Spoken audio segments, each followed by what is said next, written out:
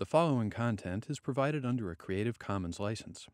Your support will help MIT OpenCourseware continue to offer high-quality educational resources for free. To make a donation or view additional materials from hundreds of MIT courses, visit MIT OpenCourseware at ocw.mit.edu.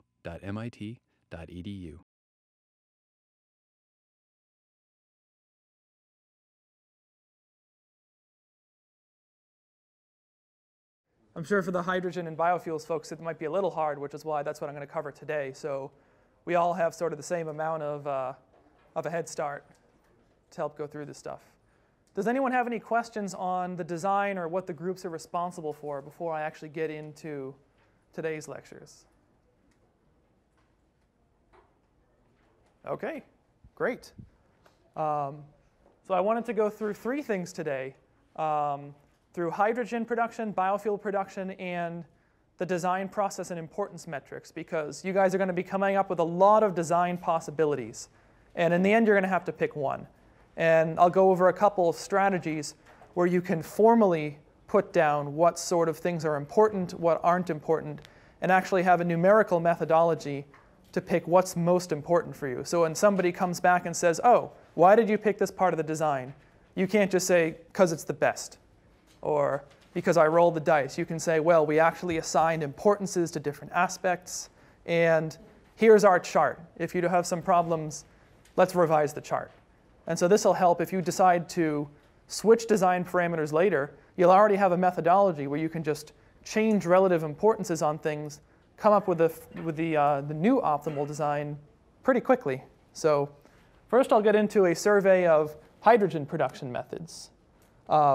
Some of the major considerations to think about are what temperatures do you need to produce hydrogen? And that helps determine what heat source to use, which helps feed back and tell the core people, I need outlet temperature of roughly this. So you may have noticed by now that sort of the flow of design parameters isn't moving from the core outwards to the hydrogen and biofuels folks. It's moving from hydrogen and biofuels back in. The core has a lot of different options. You might not have as many viable options for hydrogen and biofuels production. And so when you're more restricted on one end than the other, that'll tend to say those folks with more restrictions might have a bigger say in the overall design parameters. You'll want to consider your overall cost per GGE, or gallon of gas equivalent. So how much does a certain amount of energy in hydrogen cost versus the same amount in gasoline? That'll be a really good way for you to tell people quickly, hydrogen is this much more expensive than gasoline for energy equivalent. And then you can rationalize why it's a little more expensive, or if it's less expensive, that's a selling point for your technology. Are there any emissions to the process? What new technologies can improve things? So in the core and process heat folks, as well as these lectures, I've been going over some of the more tried and true methods for core design, for process heat, transport, storage. Don't let that limit you.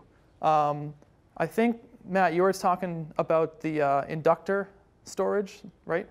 Yeah, Matt came upon a strategy where you end up passing a large electric current through some inductors, and when the load disappears, you close the loop, and the inductor keeps the current flowing.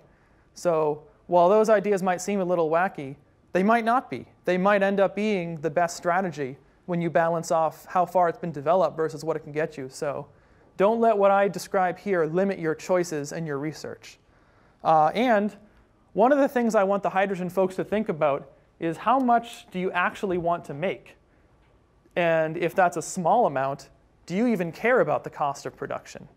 Because if you're only making a small amount, you can use an expensive process, and the overall cost of the hydrogen production versus the overall plant could be negligible, in which case that could open up more options for you guys to consider. So the first process I'll talk about, which I don't recommend using, would be the Kvarner process, which is pretty simple. You take a fuel, you zap it with a plasma arc at about 1600 Celsius, and out comes carbon and hydrogen. Some problems with this is it burns fuel. It requires 1600 C temperatures, which I don't think any of our designs can even come close. And there are also other processes that gasify fuels.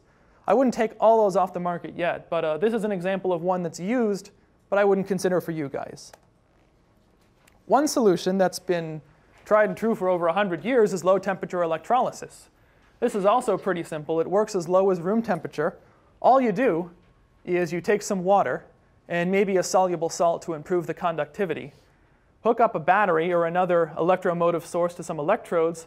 Oxygen comes out on one electrode and hydrogen comes out on the other. Now there are some problems with this. It requires electricity. And if you guys are in the process of making heat, you have to go from heat, convert to electricity where you lose about 2/3 of your energy, then convert to hydrogen. So it's a fairly inefficient process and it's expensive. You need to use things like platinum electrodes, and there's a fairly high cell voltage to overcome. Well, that may not look like a high voltage compared to the wall. In electrochemical terms, it's pretty big. Now, again, you don't have to exclude this. If you only want to make a small amount of hydrogen for whatever reason you choose, you might go with this. There are actually, consumer devices, hydrogen electrolysis machines that you plug into the wall, and hydrogen comes out. We, in fact, use one in our lab, although it only makes about 20 cubic centimeters per minute, so probably need a little more than that. So what can we do to improve the situation? We can increase the temperature drastically. This plot over here shows the free energy of the electrolysis of water, of basically of breaking apart water versus temperature. And you can see it goes down pretty steep with temperature. If you look at the equilibrium constant, the dissociation constant, it's going up by 10 or 20 orders of magnitude every 100 or 200 C. What happens when this K equals 1? What's going to start happening? Do you guys remember this at all from who took 3091? No one took 3091. Wow. OK. Once you have a reaction constant of 1, products and the reactants are going to be in equal concentrations, roughly. If we extrapolate out to where K equals 1, the temperature is like off the chart. So that's no good for us. But we can make it easier. And so by supplying a lot of the energy in the form of heat, you can lower the amount of electric input that you need to electrolyze water. There are 3 common cycles used that use high temperature. We're talking 8 to 850 Celsius heat. That's not a hard requirement. That's just the number at which folks have agreed it's efficient enough to pursue. It works at lower temperatures, not that much lower, maybe a couple hundred degrees, but the efficiency is really low. So the names of these cycles, which I'm sure you'll see in the papers a lot, are the ISPRA Mark 13 cycle, the hybrid sulfur cycle, which is also known as the Westinghouse sulfur process, and GA22, and ISPRA Mark 11. They're all the same thing, as well as the sulfur iodine process. And I'll just explain these processes really quickly to you guys. So the theory behind these all is very similar. You raise the temperature, you lower the activation energy to break apart that water molecule. In addition, you add sulfuric acid, you lower the cell voltage. So you lower the electrochemical force you need to break apart water. All these 3 processes use the same first step, where you start off with sulfuric acid and water and sulfur trioxide, which is in equilibrium with H2SO4. And you break it apart into SO2, H2O, and O2. And I'll get back to this in a second. I'll mention that in maybe 5 minutes. Step 2 for the sulfur iodine and ISPRA 13 processes, which are very, very similar, is then you take iodine for the sulfur iodine process, or bromine for the ISPRA 13 process. Either way, it's a halogen. Add it, and you end up with hydroiodic acid or hydrobromic acid. Chemically, they're very, very similar, and sulfuric acid. Step 3 is you break these apart in a lower temperature reaction, like 400 or 450 C, into hydrogen, and you get out your halogen again. Step 2 for the Westinghouse sulfur process, which is the only other step besides step 1, it's direct electrolysis from sulfur dioxide and water directly back to H2SO4 and hydrogen. But all of these require input heat at 850 C or so in order for most people to consider them efficient. And that doesn't leave the core a lot of options. Just to go through a diagram of the sulfur iodide process, there's sort of a high temperature step where you end up splitting sulfuric acid, and there's a low temperature step where you end up splitting up your halogen acid into actual hydrogen. There is a little bit of heat rejection. It needs a fair bit of water, and oxygen is removed, and you can actually remove more of it, which I'll get into in a second. The other two processes have the same high temperature reactions, and they just have slightly different low temperature reactions. Now, these aren't really the limiting factors here. Notice on this diagram, well, first of all, notice this source. This would be a good one to look up and go from there. On this diagram, it's indicated that with an inorganic membrane, the process heat input is lowered to 700 C. Has anyone ever heard of this process of molecular sieving, where you literally filter out the smaller molecules? No? Okay, well, I'll go into that right now. One of the ways that you can lower the temperature requirement for these hydrogen reactions is to remove the products from the reaction. This reaction is going to have some sort of equilibrium constant. And if you remove products from one side, you shift the reaction in the direction of the removed products. Two ways to remove the products are to have a membrane with different sized holes. So this is taken from a similar but different application, trying to separate hydrogen from nitrogen. The nitrogen molecules are these big green ones, and the hydrogen ones are the small blue ones. If you have a hole in the membrane big enough for them all to pass through pretty easily, you don't end up separating them. They all get through, and it's just a leaky membrane. If you have a membrane that's just slightly too big to stop the nitrogen molecules from going through, you enter a regime what's known as Knudsen diffusion. Again, going back to this 3091 knowledge, if you have a bunch of different molecules at the same temperature, they have different kinetic energies, where the lighter molecules will have a higher kinetic energy than the heavier ones from Ke equals half mv squared. Something has a higher kinetic energy, it has a higher velocity, which means it's bouncing up and back against this membrane more frequently. So more of the smaller molecules will make an attempt at getting through this hole than the larger ones. You can also have what's called a molecular sieve, which is where you have holes that are literally too small for the bigger molecules to get through. So all that comes out here is hydrogen, leaving the nitrogen behind. But there are drawbacks to that. The total mass throughput here could be lower. So you have to think about how much do you want to purify the hydrogen in this step in terms of removing, not the hydrogen, the products in this step. How much do you want to remove the products, in terms of purity versus mass flow? That's the big trade-off here. There are plenty of new methods for producing hydrogen. One of them is to use microbes. Some bacteria actually produce hydrogen when they're deprived of sulfur. So there are a lot of bacteria that normally rely on a sulfur digestion cycle. When you remove them, they start metabolizing other things, and one of the byproducts is hydrogen. So another way you may consider making hydrogen in small to medium amounts is biologically, with bacteria. Does not require much process heat. That could simplify the process heat people's world by removing heat transport to the hydrogen plant. All you really need is enough electricity to power the building and whatever ancillary stuff you need to keep the bacteria alive. And there are lots of bacteria, like E. coli and all these other ones, that can produce hydrogen from organic materials. There's also a new process coming out, low temperature urine electrolysis. Believe it or not, urea contains 4 very weakly bound hydrogen atoms compared to water, and it has a much lower cell voltage than water. So it's a little more than 3 times as efficient, according to some preliminary research, to electrolyze urine than water. And urine is one of the largest waste streams on the planet. So if you want to consider collecting, transporting, and using this valuable resource, you might just make your lives easier.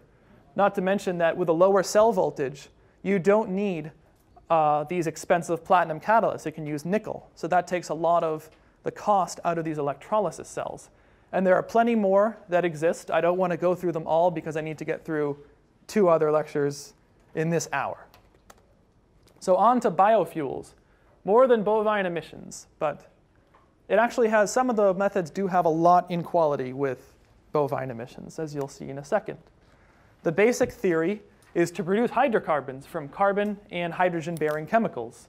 These hydrocarbons are used as fuel, so you sort of burn in reverse. Even the word burn is a misnomer. You run this combustion reaction in reverse. It consumes fairly large amounts of energy in terms of process heat and electricity, but some major advantages are it sequesters carbon. One of its inputs is carbon monoxide, which can indirectly come carbon dioxide or from biological feedstock that use carbon dioxide as one of their inputs. It can use waste from crop production, so you can turn something that has been useless into something that is useful. And really, the reason I included it on this project is it displaces fossil fuels. So there's a lot of hype over domestic energy independence. And producing these biofuels in this country is one of the best ways of doing that. So one that you've probably seen if you own a car is producing ethanol from cellulose. If you look at a lot of gas pumps today, they might not be this obvious, but there'll be a sticker on it that says contains less than 10% ethanol, which means it contains some ethanol. A lot of that ethanol comes from corn. Corn produces a lot of sugar. That sugar can be fermented into ethanol. That ethanol can be burned into your car. It's made from enzymatic decomposition of lignocellulose. To go over those terms, lignin is sort of the woody part of the plant, and then the cellulose are the polysugars. So this process is surprisingly similar to bovine emissions. What you essentially do is get a giant mechanical cow of sorts, ferment these products, and siphon off the ethanol. And it does produce biogas, just like natural reactors, cows. There is a concern about producing toxins. This lignin fraction produces a lot of funny aromatic compounds that are considered toxic. There is this concern, however valid, about we're burning our food. We're growing corn, and then we're burning it in our cars when there's all these hungry people out there. But I'll leave the validity of that concern up to you guys.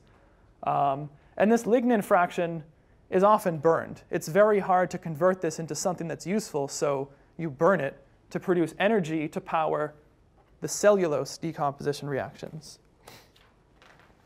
So enter nuclear heat. If we don't want to burn our food in our cars, using a high temperature process heat opens up a lot of doors. You can produce something called syngas, synthetic gas. It's essentially a mixture of carbon monoxide, hydrogen, and other hydrocarbons that with sufficiently high temperature you can produce from a lot of these biofuels. You can then further refine it if you don't want a gaseous end product in what's called Fischer-Tropsch synthesis, where you take those gases and you combine them and you end up forming liquid fuels. And one of the nice things about these liquid fuels is if you start with really pure syngas, you end up with really pure fuel. So this here is a beaker of commercial diesel fuel. Over here is a beaker of Fischer-Tropsch synthetic diesel fuel. A lot of the yellow stuff can come from sulfur compounds, which is one of the main really bad emissions coming out of oil fields. Especially when we're running out of oil, we have to go to lower quality sources which are higher in sulfur. If you can find a way to produce this same fuel without locking in all the sulfur which ends up going out of your cars, that's a real big plus. So for syngas, what you do is partially combust whatever feedstock you want, whether it's corn silage or switchgrass or sugarcane or whatever you want, with oxygen to create carbon monoxide and hydrogen. Now this gas mixture can actually be burned as a fuel. It's often burned in biofuel plants to fuel further reactions that require a high temperature. Feedstocks can be plants, or they can actually be coal. Has anyone heard of coal liquefaction or coal gas liquefaction? This is pretty much what happens. Traditional coal to liquid technologies get about 1/3 of the carbon from the coal into the fuel, the rest emitted. But with enough hydrogen from the nuclear plant, you can actually capture almost all of the carbon from coal. So rather than losing 2/3 of the energy, or not the energy, but the carbon from the coal, you can actually use it and need to get less of it in the end. So whatever stocks of coal we have can last longer. As I said, syngas can be burned as fuel or fed as feedstock into Fischer-Tropsch synthesis reactions. Now for Fischer-Tropsch fuel synthesis, you start off with a mixture, ideally, of pure hydrogen and carbon monoxide, and you end up making nice hydrocarbons, these carbon-hydrogen chains with a carbon backbone and the hydrogen surrounding it, better known as fuel, and water is the other main byproduct. If you look at the exponents in this reaction, you need about twice as much hydrogen as you do carbon monoxide. But a lot of these feedstocks, when you burn them, they actually make less hydrogen than they do carbon monoxide. So you can see that you need a ratio of about 2 hydrogen to carbon monoxide, and you end up with about 0.7 from raw feedstock alone. So this here is one of the best places where the hydrogen folks can make an impact. If the biofuel folks say, we intend to make this much fuel, which means that we're going to have this much missing hydrogen, there's your minimum hydrogen production number. Now you can choose to make more hydrogen if you want to sell it as fuel cells, but you don't necessarily have to. It's up to you guys to determine what this country can use in terms of fuels. Do you see synthetic biofuels being a bigger impact? Do you see a hydrogen economy or fuel cells being a bigger impact? That choice is up to you. These require fairly low temperatures, so temperatures of 150 to 300 Celsius. So if you guys can find ways of bypassing the syngas step or otherwise producing hydrogen and carbon monoxide using a lower temperature process, you may not have that high temperature requirement to produce your end products. Already mentioned that. Good. So an example of one of these combined syngas Fischer-Tropsch cycles. If you want to see lots more, I starred this for a reason. Check this source out. This paper, and actually this whole series of papers, has a lot from introductory to technical detail on different ways, methods, and combinations of making biofuels. And they actually go into economics and cost too, which I'm not going to expect you guys to say, give me a dollar amount to the nearest dollar, but I will expect you to say, we chose this because it's cheaper and we don't have an engineering trade-off or something like that. In this, you end up with biomass and ammonia, whatever source of biomass you want. And this here is essentially our giant mechanical synthetic cow that produces ethanol and biogas as well as solid residue. This solid residue is still rich in carbon. So you can gasify it, like I said, by partially combusting with oxygen, remove the impurities that you don't want, like hydrogen sulfide, carbon dioxide. And at this point, it's clean syngas, which you can then feed into Fischer-Tropsch synthesis, refine it just as you would in an oil refinery, out come Fischer-Tropsch liquids. Whatever syngas you don't use, you could burn as fuel and produce electricity, or you can burn it and use that heat to fuel maybe the gasification reaction.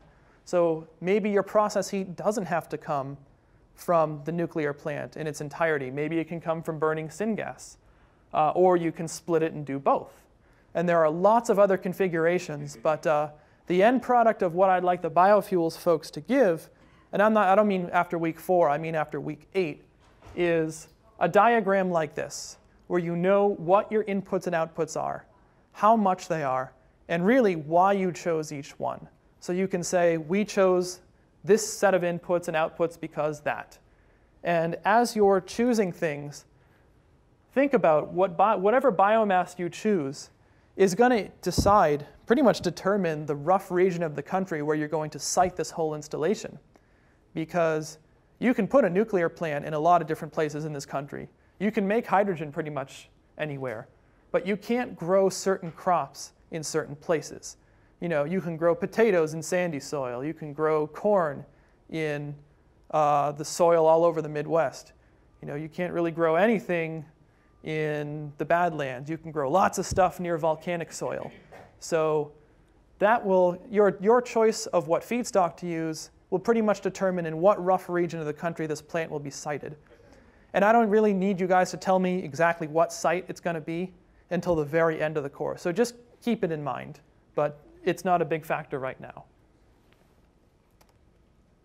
So there are plenty of other methods being proposed or demonstrated on a research or R&D or prototype or commercial scale for making biofuels. One of them that there's a lot of ARPA-E energy grants out for is electrofuels. It uses syngas as a feedstock, and microbes act as catalysts sorry, that should be a T. Microbes acts as catalyst in fuel cells. So you end up with microbes consuming syngas, lowering the, and then outputting things that lower the activation barrier to, I think they create oil actually. Yeah, that's right. The microbes actually end up creating oil. One of the ARPA-E grants there that I was reading is geared specifically towards creating jet fuel. So who said it has to be gasoline or diesel that you guys produce? If you determine that the biggest deficiency in terms of supply versus demand is jet fuel, which by the way is very expensive, you could gear your biomass plant towards producing jet fuel. So it'll be up to you guys to decide what are the energy stocks, how much oil are we going to have, how much jet fuel that produce as years go on, what's the demand going to look like, and I would attack the largest difference in supply versus demand, or possibly even weight that the largest difference between supply and demand times the amount of money you can make from each of those processes. Most of these are in early stages of R&D, but it's up to you guys to decide at what point is the cutoff. What's too much of an early phase for you to even consider, and what can you say, well, that might be ready in 5 years, and it's going to take years to license and approve this nuclear plant, so by the time it comes time to build one of these, this could be ready. You could also grow algae, and there are a number of companies, even in Cambridge, that are looking at growing algae to produce what's called veg oil or biolipids. Algae grows about 20 to 30 times faster than food crops. You can have multiple harvests a year, so instead of having one giant harvest once a year, you can have continuous production of this feedstock. And algae are very greasy. When you dry algae, you can have somewhere between 20 to 50% lipid content. Lipid is fat, depending on which one you choose to use. So then the lipid and carbohydrate content of the algae determines what kind of fuels you produce. However, algae are biological organisms. They can be contaminated. Other strains can move in and displace them. They could be attacked by bacteria. And it tends to, as all things, the hardier the algae, the more resistant they are to attack, the less lipids they tend to form. So there is a trade-off between how much grease your algae can produce and how fragile it is. And there is the problem of commercial viability. If you start Googling this, you'll see these giant green tanks full of algae, which are closed systems, and they're a little harder and more expensive to produce. The reason is, if you have a big open pond, it's open to whatever could happen to blow in and contaminate it. But a big open pond certainly is a much cheaper way of producing algae. So if you can find a strain that has a good trade-off between lipid production and hardiness, then you might have a winner. So with that, I'll go over some major questions that the biofuels folks should be asking themselves. What feedstock do you want to use? Do you want to use plants? Do you want to use coal? Do you want to use algae? And that'll help determine what products you produce. So you may consider working backwards. Think of what products you want to use in order to maximize the usefulness of this plant, and that will help narrow down what feedstocks are available to you. What temperatures do you have to work with? Are the hydrogen folks going to require 800C process heat, in which case you'll have high quality heat? Or are you going for low temperature to open up possibilities for the core? What processes will you use? So what's the block diagram going to look like? You'll have to choose if and how to use hydrogen in biofuel production. For example, you may not need it when it comes to algae. You'll certainly need it to do efficient Fischer-Tropsch synthesis. How much do you want to produce? So do you want all of the energy to go into biofuels? Maybe that's where the money is. If not, do you want to produce a certain amount of biofuels and sell the rest as electricity? Or do you want to leave it all to hydrogen to sell to fuel cells? And what are the economics of your choices? This shouldn't be the major kill-all determining factor, but it should be in the back of your mind so you don't end up doing what my class did and making the core out of solid rhenium. So on to the design process. All about decisions. Not just making them, but why and how. So I got this figure from one of these NASA design projects, and I think it's a pretty good indication of how the design process goes overall. First is, I've taken care of this one for you. Identify the problem. I've just given you the problem. We'll be doing all this stuff in weeks 1 or 2. Pretty much by the end of next Friday, you guys will be about here. Halfway through, pictorially halfway through the design cycle, but not in terms of the amount of work. Step 2 is identify criteria and constraints. And for you guys, that pretty much means look at the problem statement and really understand how is it constraining you and where are there places where you have a lot of freedom. These 3 steps are pretty much find out what's out there, research, research, research, and then iterate. Then meet with each other and tell each other what you found, and then go back and research. And continue the cycle until you reach diminishing returns, where you can research for an hour and you only find 1/10 of what you're used to. At some point, and believe me, you'll know when, especially from experience, it'll be time to just move on to the next step. Select an approach. That's what you guys will be doing starting mid next week, is using some official importance metrics to figure out what is the approach you want to take. And after this, you'll pretty much have one approach that you'll be doing, and then you'll be able to start putting in numbers, assembling block diagrams, iterating, improving, until you reach diminishing returns. And I'm not going to make you guys repeat because this is only one design problem. So steps 1 and 2, identify key parts of the problem.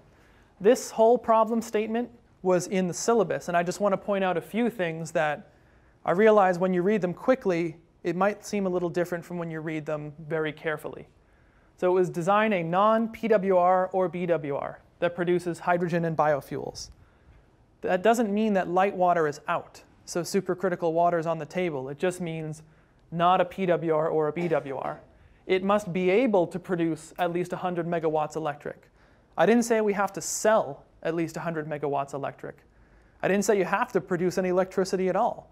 But if you run some calculations, your plant has to be of the correct size that if you chose to make electricity, it would be possible to produce at least 100 megawatts electric. It has to produce at least one alternative fuel source. So like I said, you don't have to sell hydrogen and biofuels and other stuff. It can be just one if you choose to use one as some feedstock to the other. And the hydrogen and biofuels processes must be somewhat demonstrated. Somewhat is up to you guys. It doesn't have to be a commercial product. It probably shouldn't be just an idea in someone's head in a conference paper. But it is up to you guys to decide what determines when it's demonstrated enough. Are lab scale experiments with a good promise of success good if they'll be realized in 5 years, in 15, in 20? And that's up to you guys to decide how quickly do you think the design you're making could be licensed and built. And in that case, what would the turnaround time have to be for whatever these processes you use to actually make success? Steps 3 and 4, brainstorm solutions, generate ideas. I would start this based on what I've told you guys just in these lectures. Think of different ways to solve the problem. There are different options for the core. And in here, I would sort of categorize them. You can make a list of all of your options and then identify a few key parameters, like what's the size of the reactor? What are the temperatures you can use? What are some funny things about it, each technology? And I'd want all 4 of the groups to do that so you have some easily comparable parameters moving forward. Step 5 is what you guys are doing right now. Lots of research. Learn what's out there. The first step is usually learn the keywords. And once you can start searching for the keywords like Fischer-Tropsch synthesis, heat storage, latent heat, sensible heat, etc., you'll really start to find a lot more of these papers. And what I would say is whenever you find something, share it with everyone. Share it with your team. Share it with the whole group. Because cross-pollination between these groups can sometimes lead to the best ideas. And that way everyone's on the same field and everyone understands what's going on in each team. So you collect your findings, compare to your friends, compare to your initial ideas, and you may end up identifying, oh, there's sort of a hole here, which means go back to step 3. Do some more brainstorming, do some more research, until you reach, like I said, diminishing returns or information saturation. So you guys can come to a consensus to say, okay, I think we have enough to move forward. Let's just move on and start designing. Step 6, which we'll start to get into together next week, down selection from all of your possibilities. Starting up here, sort of the thickness of this graph as we go down tells you how many design choices you have. Up here is everything. And you can probably eliminate a good number of them just by applying design criteria. Or let's say, this isn't demonstrated yet and it's not going to be for 50 years. Throw it out the window. And you reach this stage where you've narrowed down maybe half your ideas. Then, in the teams, you should start choosing what's most important to you in terms of outputs, efficiency, safety, public appeal, whatever you want. And you'll be able to narrow it down in your sub-teams to very few choices, some very few possible contenders, all of which would probably make a good design. At this time, which I think we'll be at near the end of next week, the group will have to meet together, and whether you decide to meet all together or just the focus area leads or pass the information up to the integrators and let them do the deciding is up to you. You'll use some sort of official design metric. For example, the HOQ, the House of Quality, which I'll get into on the next slide. So you can actually say numerically, here are the importances I ranked to different aspects of the design. And here is why we chose this one as the best possible candidate. And at that point, at the end of week 4, you'll have a design path, you'll know which way to go, and you won't have to second guess yourself all the time. I didn't say never second guess yourself, because you've always got to be thinking, is there something better? But you can shift your focus from research to design. So the House of Quality is one that we've actually used in this design course a couple times. It's taken basically from the management world, where you have to match the technical requirements, which are what the engineers or you guys want to happen in this design, with the customer requirements. And in this case, it's a little different from normal. Normally, you can hand out a customer survey and say what's most important to you. But you guys are going to have to estimate what the consumer public wants. Do they want more fuel? Are they going to want more electricity? And a lot of that, you can look at supply and demand trends and see where's the biggest shortfall going to be in terms of supply versus demand. What do you think the public cares about safety? What do you think the public cares about siting? Are they all going to say, not in my backyard?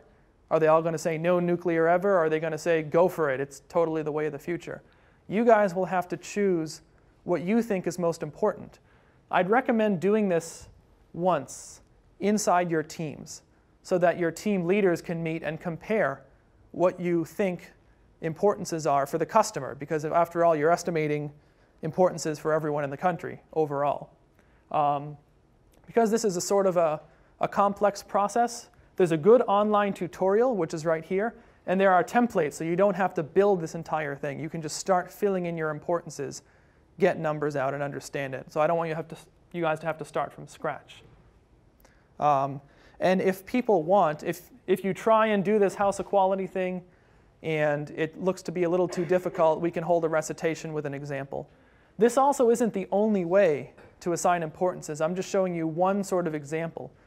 If you don't decide to use the House of Quality, I would find a method that you can still numerically assign importances to things and come up with an answer that you can compare numerically, not just it's clearly the best or I feel like it's the best.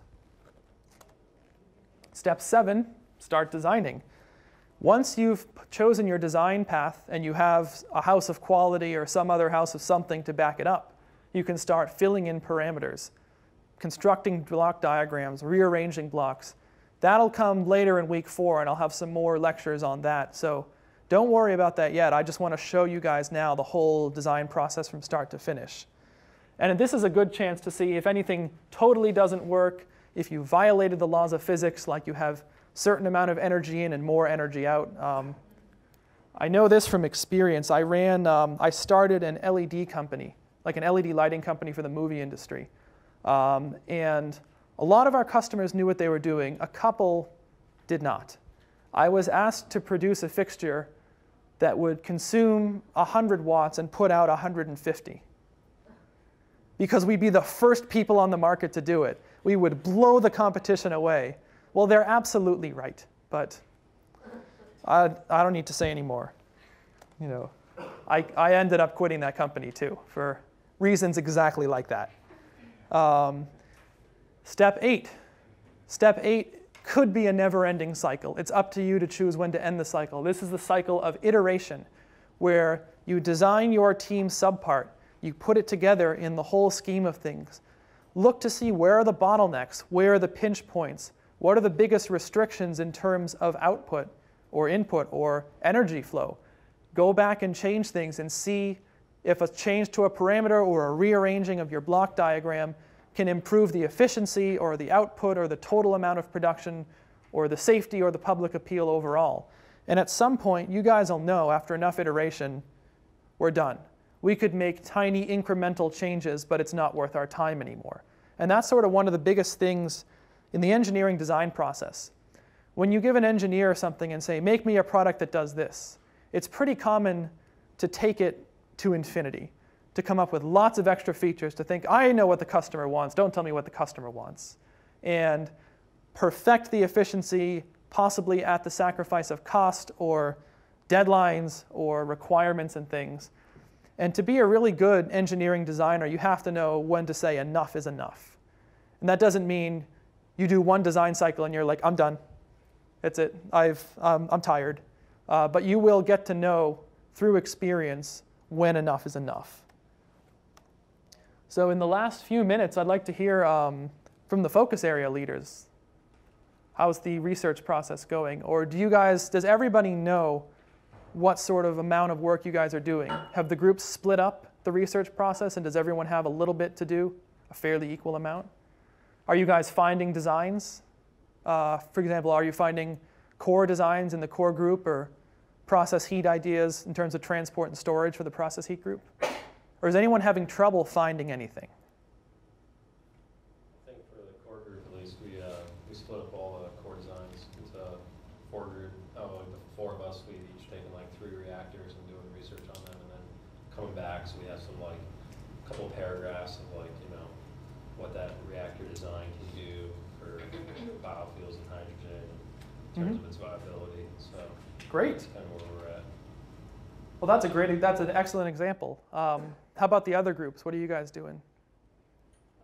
Hydrogen, we did something similar. There were like 6 designs mentioned in the first paper you gave us, so we split them between us, and we're meeting tonight to discuss the viability of the different designs. Okay, great. How about biofuels, folks? I'm not sure how far we're at because we haven't actually all met in group when we've been meeting. So Okay. we're definitely meeting this Wednesday. So, yeah. Okay. Oh, great. And process heat, how's that going?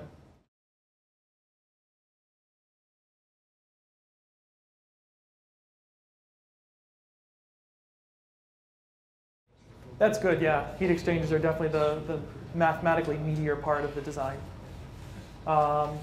So what I'd like to do, I guess everyone is free to go except the focus area leaders and the integrators.